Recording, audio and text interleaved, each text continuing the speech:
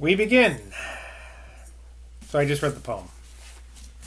John Crow's countenance would have been worthy of the stage, as it changed from nervous boredom to startled surprise, and from surprise to imaginative arrest, and from imaginative arrest to a rush of excited resolution. But it was characteristic of him to just jump at once, without any intervening steps, to the main issue. "Come on, Mr. Atling, come on, sir," he cried, rising to his feet and clutching at the poet's modest bill, which was inscribed on a slip of paper with the words "Othery's Dairy" printed on the top of it. He rushed over to the young lady. Unfortunately for this impulsive motion of premature hospitality, John's pockets contained no more than a penny's halfpenny, whereas Athington's debit to the shop was 4d. But the farmer poet produced 6d, and ignorant of the fact that he was tipping the daughter of the house, he left the change, in addition to John's penny halfpenny, upon the counter. "Have you time to come to the mayor's house?" said John eagerly. "It's quite close. I was going to watch the boys playing rounders on Whirl Hill for a bit, and then go back to the office. But I know Mr. Gerard will jump at your help if he hears that poem. It's exactly the sort of thing we'd want. It's almost as if you were thinking of us when you wrote it. You must come to our first rehearsals. Those Dublin people won't be able to come till we've got pretty far advanced, and there are, I don't know quite how to put it, several ways of taking the Grail cult, which the mayor and I don't want to appear at all.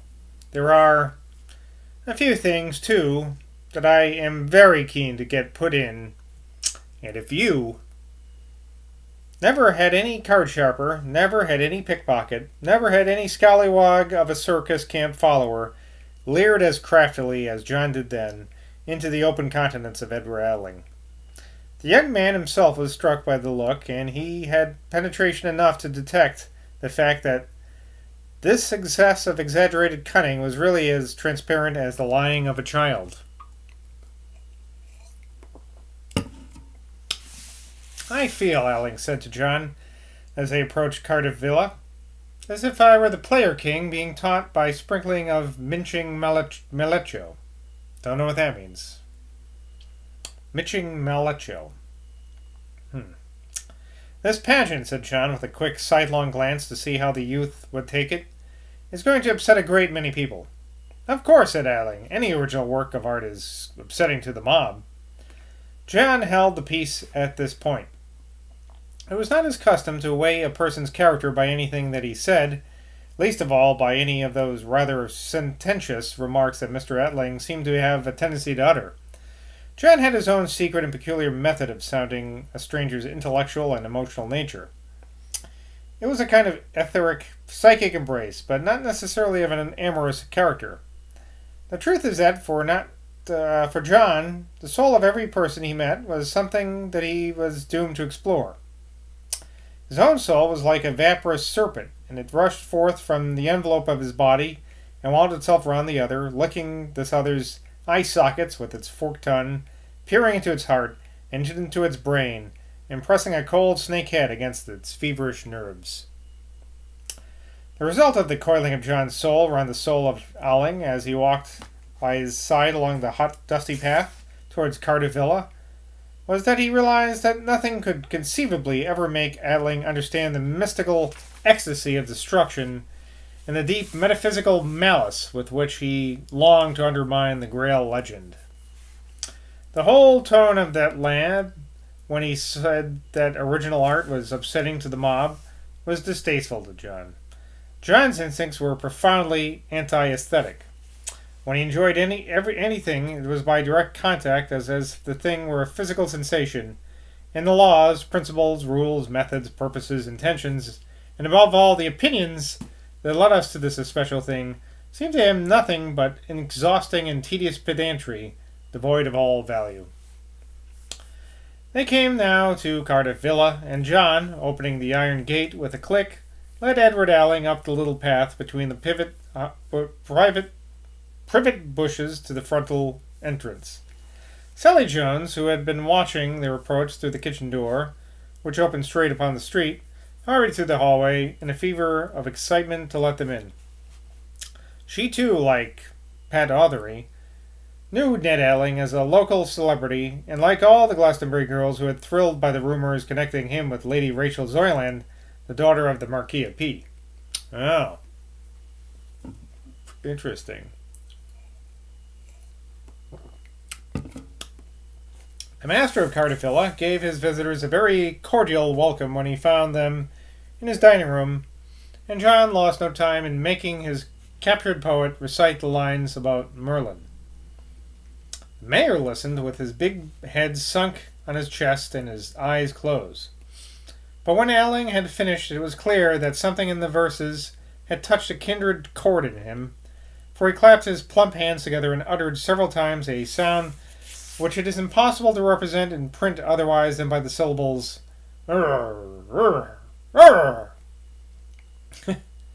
This sound was eminently satisfactory to John, and apparently not lost to the author, for the latter plunged at once into an impassioned description, as if that he would do it that gave him a free hand with the libretto. One of the most practical results that followed from this introduction of young Atling to Mr. Gyrd, and John was not one to suffer from jealousy, was the fact that a few days later the whole place was placarded with posters announcing a public meeting in the Abbot's Tribunal to discover and to consider a new scheme for increasing the prestige of our ancient town. This public meeting was announced for 8 o'clock on the 1st of the month, and as a result of this choice of date, the word circulated among the frivolous that the mayor-elect was to address his fellow citizens adorned with a fool's cap. It was characteristic of the man that in order to gather together his ideas for this momentous oration, the first that it was his destiny to deliver to the general public since those early street-corner harangues, he should make a private visit on the morning of April Fool's Day to the recesses of Wookey Hole. Intentionally or not, Mr. Gyrd paid his sixpence at the gate of Wookey Hole at such an early hour that the person who received it was not Will Zoyland, but Mr. Lamb, the landlord of the Zoyland Arms, an individual who, though he had heard of the new mayor of Glastonbury, had never set eyes on him, and had not, therefore, the least idea that he was admitting to his subterranean domain Philip's grand antagonist.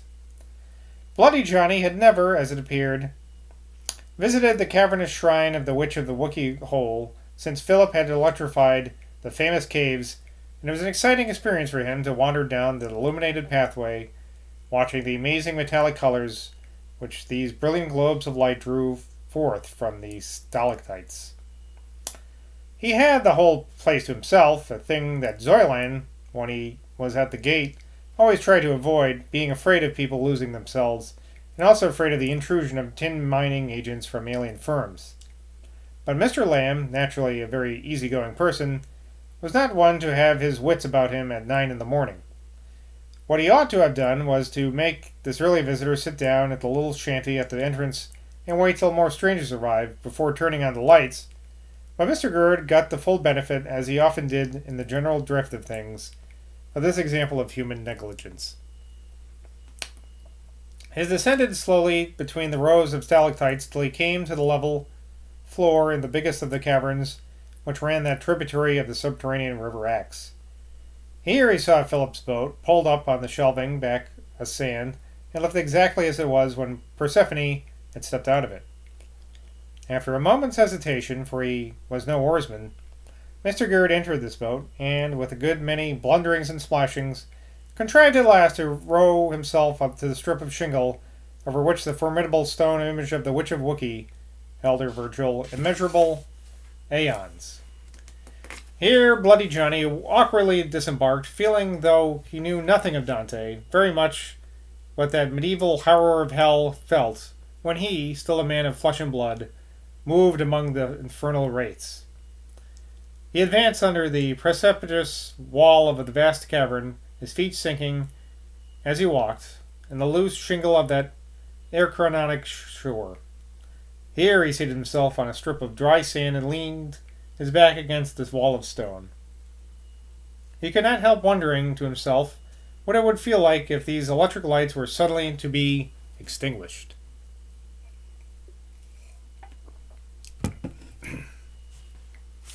Staring into the face of that stone image, in the place lighted by the science of his enemy, Mr. Garrett found it easy enough to restore the wiki hole, the thick, long darkness into which it had fallen after the last human tribe deserted it. And it was out of the midst of this long darkness rather than in the new electric light that his nature now expanded. His large hands lay palms down, and with the fingers spread out like two great white starfish on the shingle at both sides of him. No sign of life was there, no grass blade, no insect, no bird. He was alone with the metallic elements out of which all organic entities are formed. Mr. Gurr was now good at concentrating thinking. He was not good at it. His deepest thoughts always came to him, as the author of Faust declared his dead, crying like happy children, "Here we are!"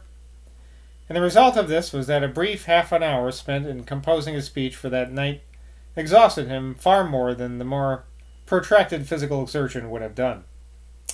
He found himself caught and, as it were, pilloried in the repetition of certain particular phrases. This happened to him every time he deserted his vague, rich, semi-erotic feelings and tried to condense his scheme to a rational statement. And it became really troublesome when, with his eyes tightly closed, he set himself to call up the audience of people and to imagine their responses to what he said.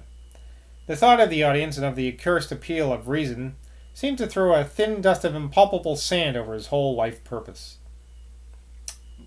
He continued to sit in the same position, with his fingers outstretched on the subterranean shingle and his eyes closed, but the rational effort of his mind had begun to brought about him all the unpleasant aspects of his normal life.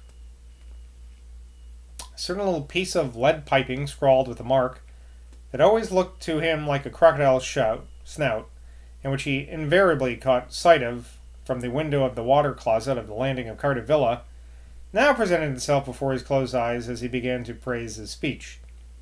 A certain star rod that had got hopelessly loose, and that caused a peculiar rumpling of the stair carpet obtruded itself before his vision. A certain indescribable familiarity which hung about the old doormat at Cardiff Villa and the scraper, as if these things had been placed at his gate by the evil one himself, especially to keep down the tempo of his mystical thoughts, came stealing over his mind. The painted metal cover of a certain matchbox which was kept on the dining room mantelpiece, and with which always seemed to evoke the sterile aridity of hours of flat, spiritless repletion, hove also in sight. Certain physical aspects of his wife and his elder daughter, certain tones of their voices, when they were least sympathetic to him, rushed pell-mell into his head.